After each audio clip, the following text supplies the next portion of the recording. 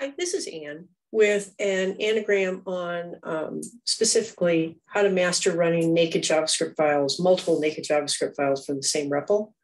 But I'd like to put that in context a little bit before I start the actual explanation. This week in our practice is a fairly ambitious week.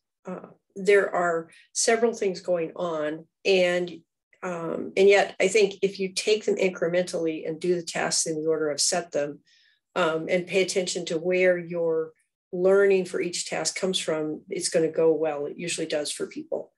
But let's just put this in context a little bit. I have in the slides a fair amount of information about a new way I want you to organize your code so you can really control and understand its order of execution. I'm going to leave the explanation for that to the slides. You're going to get a lot of practice with functions in various forms this week. And that's going to come out of the exercises that I'm setting that aren't from the book primarily, and then also the book exercise. The book content this week adds arrays to the list of types we can work with, and gives you a real good exercise on that you're going to have to allocate plenty of time for. But it has gone well for people in the past, so I think it'll go well for you. What this video is going to demo is this business of being able to run multiple files from the same REPL. And before you can understand how to do that, I think it's important to go back and look at what we've been doing so far. So my cat Winston has generously contributed his REPL account again. So I just want to look at a couple of projects that he's got in his account. This one is a partially complete mystery picture from last week. And I just want to point out that when we have an HTML, CSS, JavaScript project and we hit the run button, a few complicated things happen. Okay. First of all, the preview frame is used, and so we can see the output over here on the right. But what's implicit, and we just haven't talked about before, is that what gets run is this HTML page. And we've been able to use multiple versions of the JavaScript, but how we do that is that the HTML can only run one of them at a time. So if we change this to 0, we run a different JavaScript. We use a different JavaScript, but we're still only executing the code in index.html. And just for Winston's sake, I'm going to change this back to the way it was, make sure I didn't screw that up because you can never test too much. And so we have worked with multiple JavaScript files in the past, but we've always been in an environment where the HTML controlled which one happened when we were using the run button. Now, this is some version of the kata. I don't think this isn't a solution of function kata 1 from last year, but it is a running version of it. And so this is a naked JavaScript, a node JavaScript project. And if I run it, in this case, nothing happens because we introduced this convention last week where we have a run function. And until you come over here, so the run button only loads the code into this console and makes it available. And in order to see anything happen, you have to type the run command over here. Now, the other way to get the code to execute when you hit the run button is you put this run command at the bottom of the JavaScript. So we are packaging all the code that's going to be executed up into a run function. And then the last line in our JavaScript file is a line that executes that function. So if I clear this and I simply hit the run button, okay, that code runs. But what I'd like to point out is this run button only ever executes a file called index.js. If I were able to change this name, and I'm not sure REPL would even let me, then the run button wouldn't work at all. And what we want to be able to do this week is have multiple different JavaScript files and be able to get each of them to execute when we want to test that code. So again, I'm going to take this out just to not mess up Winston, make sure it's doing nothing, always good to test, and go back to the slides here. Okay, so we're going to look at this, and where you first encountered this in the slides is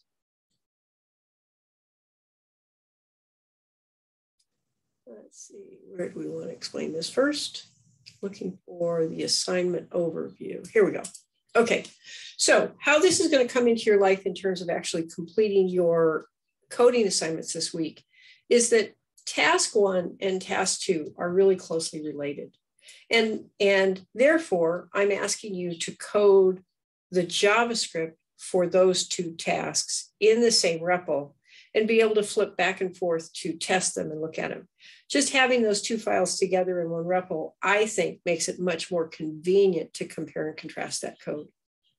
In task 3, I'm pretty sure I'm giving you the option of whether you're going to fork REPLs or simply copy files and run multiple JavaScript files from the same REPL. I'd like to see if after doing 1 and 2, which you prefer. You may not prefer the new way yet. And then in task 4, you definitely have to go to the new way. The first version of the task 4 code uses the books code only, and that doesn't use our new run convention. But then I'm going to ask you in that same REPL to create a run controlled version of that code. And you have to be able to flip back and forth and run both of those. So let's just talk about how that's done.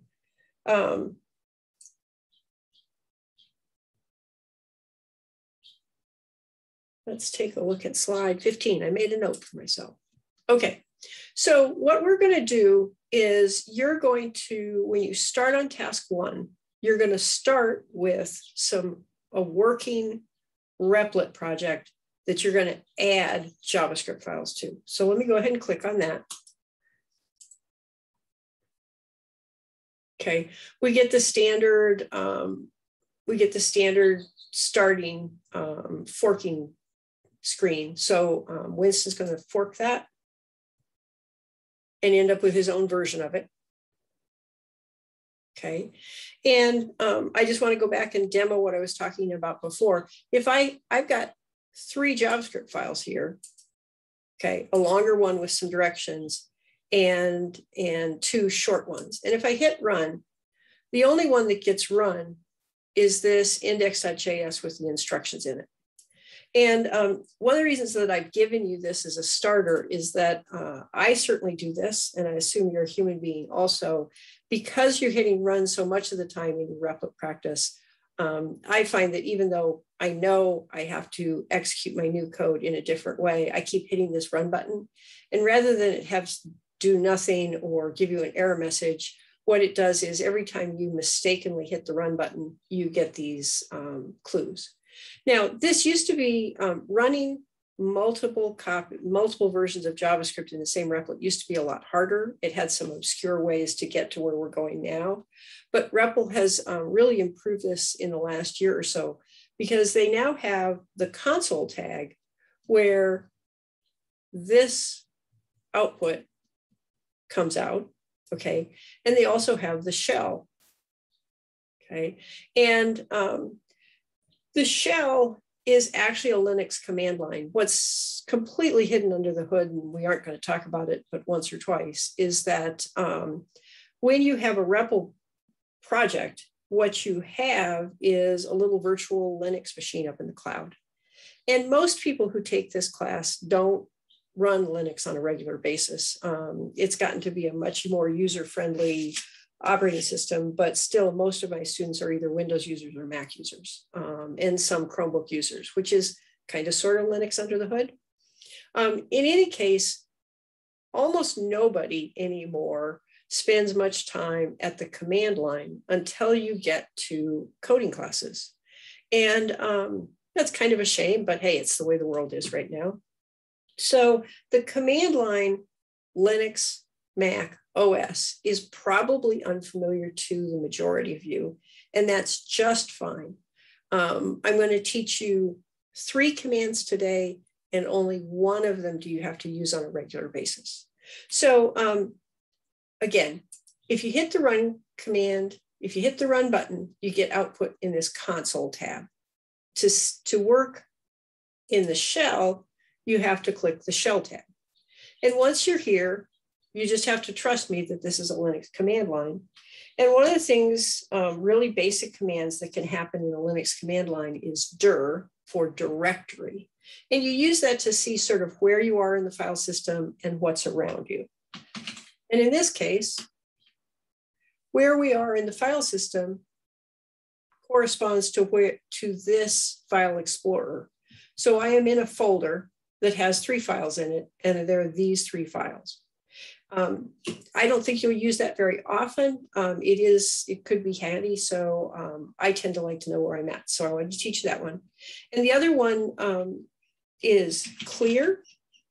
Okay, this output window is going to fill up, and sometimes you just want to start at the top.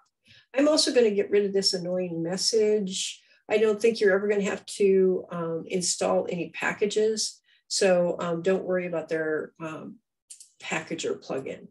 Okay, so here, if I want to run index.js, okay, I can simply type, and I had to click in there. After I cleared, I had to actually click in that shell window again before I could type in it.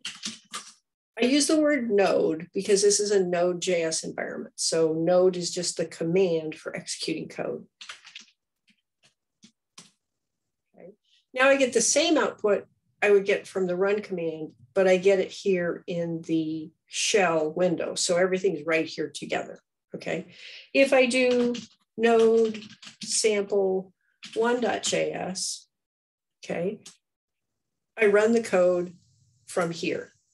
Okay, and you'll note I don't have to have the file up in the editor. For example, I don't have to have sample2.js up in this edit window in order to execute its code. So you just save you a couple of clicks there. If I just type sample 1.js, I get an error from the command line. If I type node sample 1.js, I get a different scarier message from the command line. Okay, so clearly, in order to be successful in this environment, you have to be able to type node space and then the accurate file name. And that's really all that's required of you at the Linux command line at this point. So what you're going to do is you're going to be adding more JS files. You're going to change the name of this as you always do. You're going to be adding new JS files. And then when you're testing your code, instead of sample 1 and sample 2, which you can either leave in there or you can get rid of, I don't care, you're going to be running whatever, oh, not run, node. See, it's easy to make mistakes. Okay, you're going to be running using node to execute the JavaScript that you've written. And remember, clear, you get rid of a lot of cruft in that window, but you may need to click in that window again in order to be able to type your next command. And I think that's all you need for this week. The command line is a hugely useful tool. Consider this your first brush with greatness in terms of using the command line and understanding more about folders and files. But really, all of that is tangential. What you need to be able to do is write some code and execute the node command over here in the shell tab, not the console tab. Good luck with that.